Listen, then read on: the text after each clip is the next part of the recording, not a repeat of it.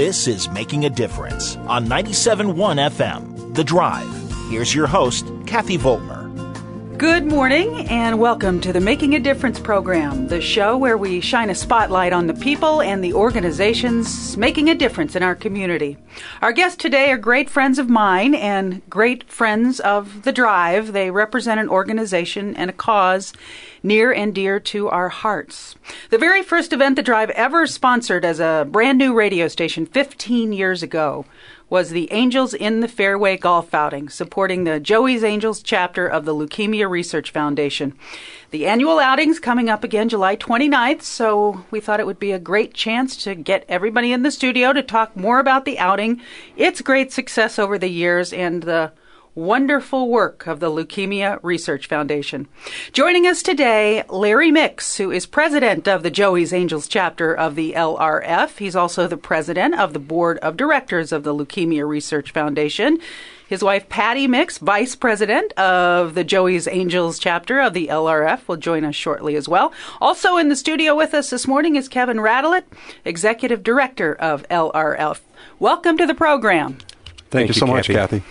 The Drive's involvement with Leukemia Research Foundation dates back 15 years, but the LRF has a much longer history than that. Kevin, maybe you can give us kind of a thumbnail sketch of how it started. Absolutely. The Leukemia Research Foundation is Chicago born and bred. It was started in 1946 by a family who had lost a relative to leukemia, and at that time there was no chance for survival of any blood cancers. But the family went to the doctors and said, what can we do? So the doctors suggested that the family raise money for research, and that they did. They went out on the street corners with the little cans and collected money, and they raised about $1,500 that first year, which in 1946 was certainly a lot of money. And that's how the organization started, and it's interesting that in many ways the organization still operates that way, where we have 24 chapters that operate throughout Chicago, and they all do events in memory and tribute to someone who may have passed away from blood cancers or survivors themselves.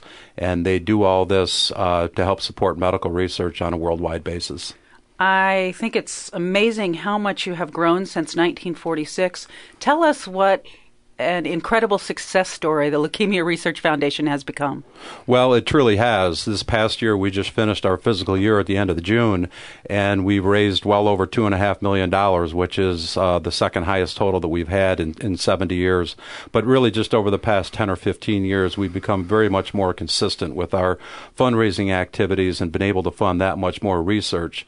And we've also become much more sophisticated in the research that we're funding, where we will fund new investigators only, which are researchers, again, anywhere in the world, who are really just starting out their research. They're on to something, but they need a bridge. We fund them for $100,000 over the course of 1 year to bridge their projects so that they can qualify for larger funding, perhaps from the National Institutes of Health, the National Cancer Institute, or other larger organizations, to really take their project to the next level and hopefully lead us to the true cures and causes, really, for all blood cancers. Yeah, you mentioned all blood cancers. You're still named the Leukemia Research Foundation, but I know your mission has expanded over the years. I mean, we're not medical doctors here, but please tell us a little bit about the blood cancers that you help fight. And there's a lot of complex names that are involved. But if you could just tell us, because we've all heard a lot about leukemia, but maybe some of the other ones we don't know so much about. Well, you're right. Again, we have such a long history with Leukemia Research Foundation that we have focused on leukemia for a number of years, but over the past 10, 15 years or so, we have started to fund more in the areas of lymphoma, multiple myeloma, and myelodysplasia, which are related blood cancers, because we're feeding the lake. We're a tributary that we're feeding the lake, trying to find cures to all blood cancers. And as you might imagine, they're not hard tumors when it comes to blood cancers, so they are very closely related, and we're finding more and more projects that we're funding that might in fact be looking for cures to leukemia, yet they hit on something that might be more applicable to lymphoma. Mm-hmm. So we have widened the scope a little bit where we are funding all blood cancers, but because we had such great equity, particularly here in Chicago with our name recognition, we did maintain the Leukemia Research Foundation name. How many people does leukemia and the other blood cancers you mentioned touch every year? Well, nationwide, there's about 172,000 people that will be diagnosed with one type of blood cancer here in this coming year. There's about 1.2 million that are currently living with the diagnosis, and unfortunately, about 60,000 of those people will die this year because of complications from blood cancer. And when you bring that down to the Chicago area, in our 11-county area, there's about 4,500 people that will be newly diagnosed this year, and more than 32,000 are currently living with the disease. So it is widespread. Leukemia itself is the number one killer by disease in children under the age of 21, but we're also finding that the 5-year survival rate for children's pediatric leukemia is upwards of 90%, which is encouraging, because if you can get that kind of success with one type of blood cancer, then logic would tell you that other blood cancers and success could follow right along with that in the future years. Those numbers are really staggering when you think about it. You said 172,000 Correct. nationwide will be diagnosed this year. 1.2 million are living with it. In the Chicago area, 4,500 will be diagnosed this year. 32,000 will be living with it. That's a lot of individual stories. So many compelling and sad individual stories. So many people that we know have been touched by leukemia and other blood cancers. In 2013, one of the Drive's longtime DJs, Carla Leonardo, lost her battle with leukemia. And in 2014, my wife's cousin Kathy passed away after a 6-year battle with leukemia. The disease hits very close to home for me and for so many others, and so many people who have been affected have decided to try to make, I guess the best example is lemonade out of lemons, taking some of the struggles that they've had and their families have had and try to do something in the fight against blood cancers. And two of the most remarkable people that I know are perfect examples of this. Larry Mix and his wife Patty were touched very deeply years ago by a loss from leukemia, and it inspired them to start their Leukemia Research Foundation chapter. Larry and Patty are here this morning, and we've known each other for many, many years now. But for the folks who don't know, maybe you can tell us the story of how your chapter started and the story of your son, Joey.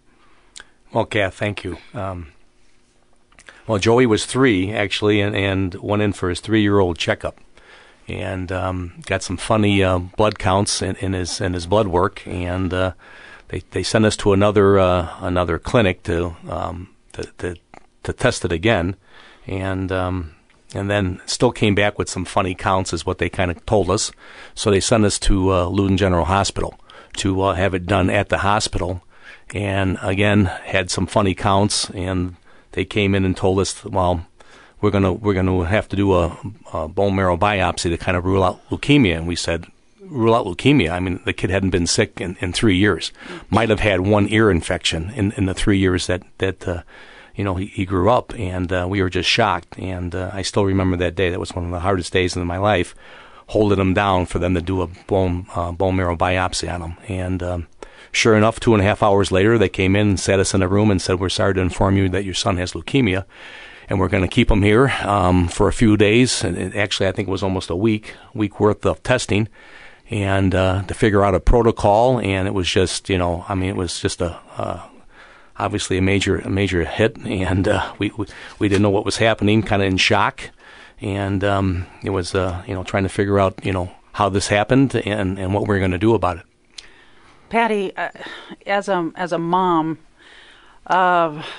asking the question how you feel is not very sensitive, but how does a mom deal with hearing that diagnosis when they hear it about their child? Well, it was terrifying for me. You're immediately scared you're going to lose your child, which you never think in a million years would happen to you. It always happens to somebody else. So it was devastating to us, our whole family. But we did what we could do and got the best doctors to treat him, and, which they started treating him immediately. And it was mostly done outpatient. He went through several spinal taps, and he did great with those. The doctors would tell us to keep him quiet when he got home, let him just lay on the couch all day. But every time, as soon as we got home, he wanted to go out and play. He wanted to go out and play baseball, and so we let him, and he did great.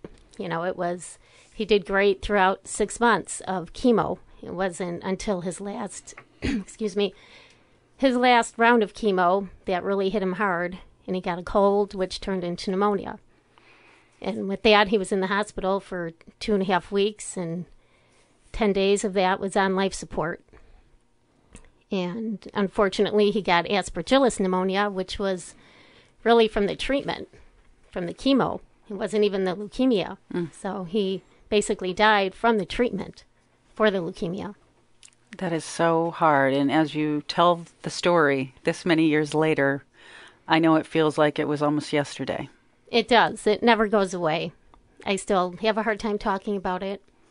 Well, thank you for wanting to come in and share this with us, because your story is a story so many other people also go through. And every year when I go to the outing and they show a great movie about Joey and his struggle and how Joey's been the inspiration for the Joey's Angels chapter of the Leukemia Research Foundation, I'm touched once again very deeply, and also inspired by the fact that you took this very, very difficult time in your life and you decided to do something to make a change, to fight blood cancers and leukemia. First of all, tell us how that transition happened, because that couldn't have been an easy one. Well, we knew we wanted to do something to memorialize Joey and for everybody to remember him. And Larry's a big golfer, so we decided we would try doing a golf outing. So we contacted the Leukemia Research Foundation and said we wanted to start a chapter. And this was only a month after Joey had passed. So we got busy with that, which really ended up being a lifesaver, because my older daughter, Alyssa, who was 5 at the time, was just starting kindergarten. And I was left home alone, just not knowing what I would do, how I would survive. Right. So this really helped me survive by keeping me so busy and focused on his memory and a way to find a cure or better treatments so other people wouldn't have to go through what we went through. It was actually good therapy for us, is kind of what I tell people. And you were able and have been able, because of this, to keep his memory alive for so many years. How many years ago did you start the outing? 1997 was our first one. And tell us what that first outing was like as compared to the ones ever since. Larry, you can tell me.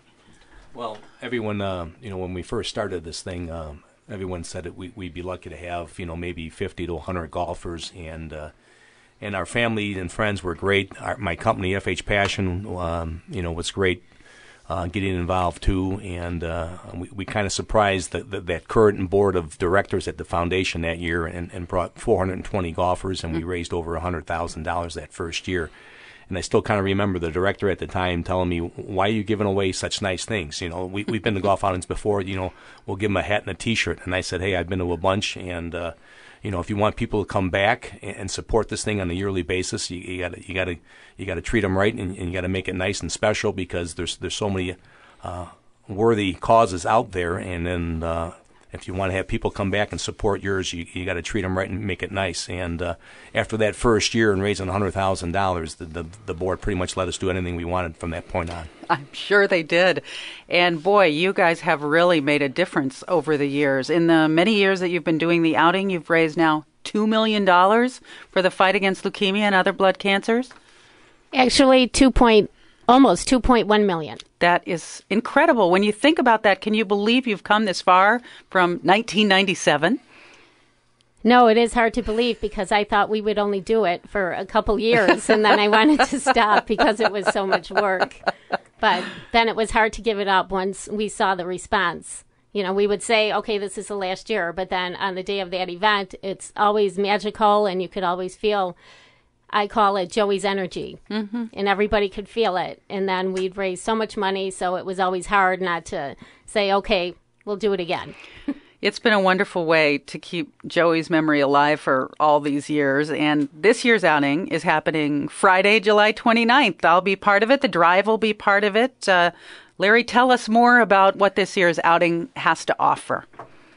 Well, we're actually bringing it back to where we started it back in 1997 up at Mid-Lane Country Club up in Wadsworth, and we added a second course, a place called Glen Flora in Waukegan, which we didn't even know existed at the time because we were having it, we only had it at Mid-Lane, and we actually turned people away that first year, so we then expanded it to another public course up in Beach Park. So this year we're going back to where we started, and hopefully we'll have 2 full shotguns, and then everybody would be coming back for dinner at the Mid-Lane Resort.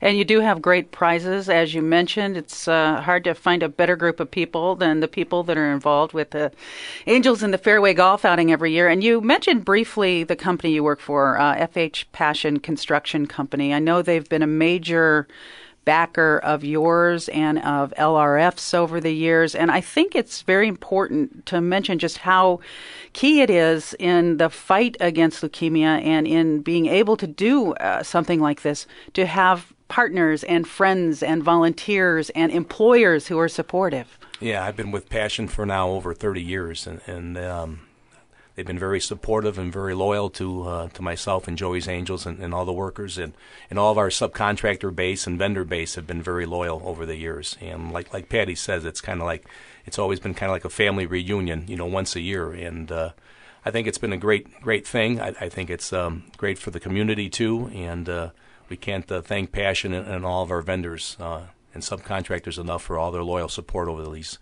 going on 20 years now. Well, we'll get this website out there again later in the show, but just for now, in case you want more information about the golf outing, you can go to joeysangels.com and get it. That's July 29th at Glen Flora or Mid-Lane Country Clubs. I'm Kathy Voltmer, and you're listening to the Making a Difference show on 97.1 FM, The Drive.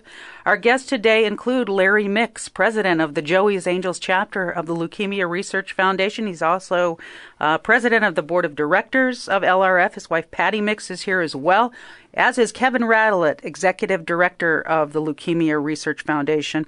Kevin, you mentioned before that there's been some success with treating some pediatric leukemia. And there's actually been quite a bit of success in the fight against this disease. Well, actually, there has. In 1962, for example, if you were diagnosed with leukemia, you only had about a 14% chance of surviving 5 years. Now, for all types of leukemia, which, of course, are 4 different subsets, major subsets, but the 5-year survival rates for all leukemias right now combined is right at about 60%. So obviously that's very encouraging. The same thing with Hodgkin's lymphoma. 1962, it was a 40% survival rate. Now it's almost 90%. So there are some great stories of success. We are making progress.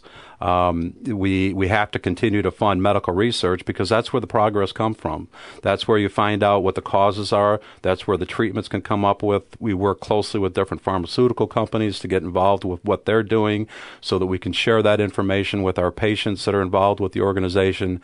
So there has been tremendous progress, not only towards the ultimate cure, but in the treatments as well. And we do put on a number of educational programs throughout the year on a complementary basis so that we can share that information with people who are living with the diagnosis right now. Mm-hmm. I know that Larry and Patty have gone to some of those continuing education programs. How important is it for patients who are living with a diagnosis to hear from a family who's been through it? Well, I think it's critical. I mean, I know I've met several other families through this, and it helps me. Again, it kind of helps with the therapy, and I think I've been told by several other people at these functions that our story has helped them get through the thing and deal with it. Like you were saying, as far as the percentage, I still remember them coming in and telling us that Joey had about 65% chance of survival, but it was probably a month or two later that we really realized that when they said survival, it was really only of 5 years. I thought that meant forever, and when they tell you it was only 5 years, I said, oh my God, so it was. So that was kind of, again, more inspiration for us to continue this and try and help other families. Can you believe all the money you've raised over the years and all the help that you've been able to be for this very important fight? Well, it definitely is incredible to think, over the 20 years, it basically turns out to be it averages about $125,000 that we've raised. And, that's a huge amount. And, like Patty said, it is a lot of work. It's basically planning a wedding, every single year. So I think my next line of business is going to be event planner. I keep on telling Patty we'll start our own business after I retire from Passion. That's perfect. The Joey's Angels golf outing is a cause near and dear to my heart, but the Leukemia Research Foundation also sponsors a lot of other events over the course of the years. The various chapters have events. Just recently here, The Drive sponsored the ABC7 Gibbons 5K in Grant Park to benefit the Leukemia Research Foundation. Kevin, tell us how that went. Oh, it was a tremendous success. It's an annual event that we do at Grant Park with, as you mentioned, with the tremendous support of ABC7 and The Drive. We had about 2,000 participants that came down for our 5K run, 3K walk right at Columbus and Balbo. And it was Janet Davies and Frank Matthey from ABC are the honorary co-chairs, and they televised the start of the event live during the 6 p.m. newscast, which not only helps us create excitement and to get people to participate, but it helps us, as does all the work that The Drive does, with getting out the word about what we're doing, not just our organization, but the need, the urgency to really become supportive of the things that we're trying to do to serve our mission. So that certainly is one of our signature events, as is Joey's Angels golf outing, and it went very well this year. Good.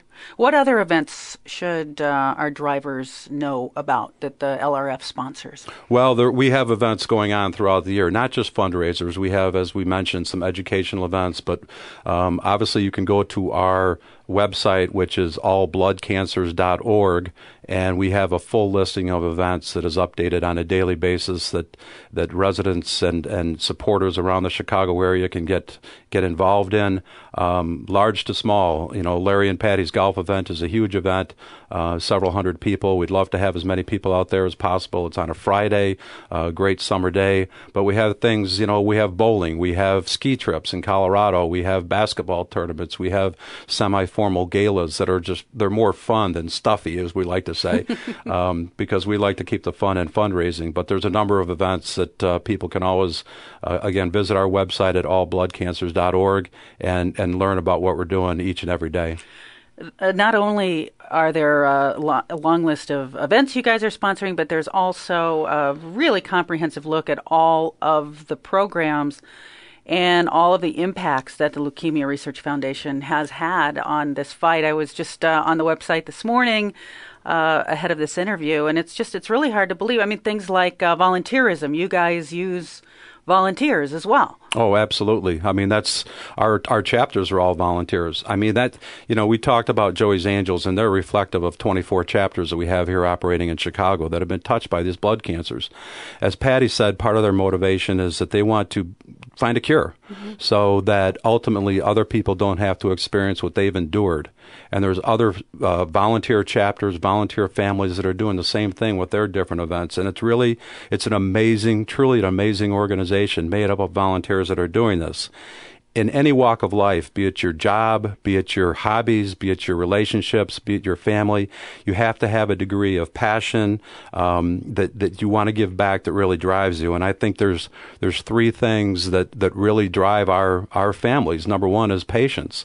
They want a cure and they want it now. So it does test their patience, but you have to be patient with anything in life if you want to see it through. Secondly, you got to believe in what you're doing, and they absolutely believe. They've been there, they've walked in the shoes, they believe that what they're doing is going to ultimately bring us to a cure. And thirdly, they never give up. So when you can approach something with patience, belief, and never giving up, then you're ultimately going to win out, and you're going to be proud of your activities. And what these families do to help lead us to find the cures and treatments for blood cancers is truly amazing. And as you said, if you just go to our website and you learn about the volunteerism and the events we're doing, it's really a great story, and we'd love to get as many people involved as we possibly can. And if volunteering personally is not your cup of tea, or golf isn't, or you don't want to do a 5K walk, there's always a need for financial donations. Absolutely. And we are very proud that some of Chicago's largest employers, smallest employers, all types of corporations have been supportive of us, not just financially, which of course is the key to everything we do, but they also are very good in coordinating volunteer groups to support the events we have. We had several small groups volunteering at Gibbons, for example. We'll have quite a few that are working at the Joey's Angels event. So, yes, the involvement of corporate community is very important to us, and as well as, of course, the individuals. Well, speaking of individuals and individuals with patience and passion and the drive to never give up, Larry and Patty Mix really are emblematic of that, and they have come to this place through a very difficult journey. I think before we go, because we only have a couple minutes here before we wrap up, I'd like to hear from you your advice for other families who are dealing with this very difficult diagnosis. Patty? Well, like Kevin said, you need patience. Do your homework on blood cancers, on leukemia. Find the best doctors, research the treatment options. Mm-hmm. Really, that's my advice, and try and keep everything as normal as possible for your family, for your child going through it. How about you, Larry? What would your best advice be? Well, get involved, I guess, and along checking out, like Kevin said, the website's got a great information on it. I remember calling all kinds of friends and researching that and having them put us in touch with other hospitals across the country. That those first 2 weeks, our heads were spinning, but it all boiled down to, he was going to receive the same kind of treatment, and so we decided here, obviously, to stay in Chicago, and the choice back then was either Children's or Lutheran General, and we said, well, if it's going to be the same treatment, why drive downtown? So we picked Lutheran General because it was closer to us. But basically, get involved, and like Patty said, we didn't want to stop them. We didn't want to stop them from going outside, and so we let him live the life that he wanted to live, and we did the best that we could, and it just didn't work out for us. But it's working out for a whole lot more people now. So it continues to be good therapy for us. It really does. Yeah, you've kept his memory alive with this terrific event that goes on every year. Kevin, before we go, is there very quickly advice on behalf of the organization? We're thrilled that we have doctors from Northwestern, from Loyola, from U of C, from Rush, all very involved with our organization at our different educational programs that we do. And the resounding thing that we hear from them each and every year when they talk to the patients is, if your doctor tells you not to get a second opinion, get a different doctor. There is a ton of resources available through organizations like ours. In this particular market, we have some of the brightest and best researchers and doctors. And please give us a call, visit our website. But as Patty said, do your homework. The information is out there, and we're happy to direct whenever we can. But keep in mind that we're in a great market when it comes to treatment for all medical maladies that there may be. But for blood cancer, there are some of the best in the world right here in our backyard. So patients and families that are dealing with this diagnosis should know that there is hope, and they're not alone. You've been listening to the Making a Difference show on WDRV Chicago. I'm your host, Kathy Voltmer, and if you'd like to join me and join the drive at the 15th Annual Angels in the Fairway Golf Outing on July 29th at Glen Flora or Mid-Lane Country Clubs, you can get more info or register at joeysangels.com. You can also always contact me at the radio station or via my Facebook page. I'll be happy to give you all the details. And if you need more info about the Leukemia Research Foundation and its programs, or if you'd like to volunteer, or if you'd like to donate, it's a wonderful cause, go to allbloodcancers.org. Larry Mix, Patty Mix, Kevin Radelet, thanks so much for joining us, and thanks for all the wonderful work you've done over the years and continue to do in the fight against blood cancers. Thank you, Kathy. Thank you, Kathy. And thanks so much to everyone for listening this Sunday morning to the Making a Difference show on 97.1 FM, The Drive.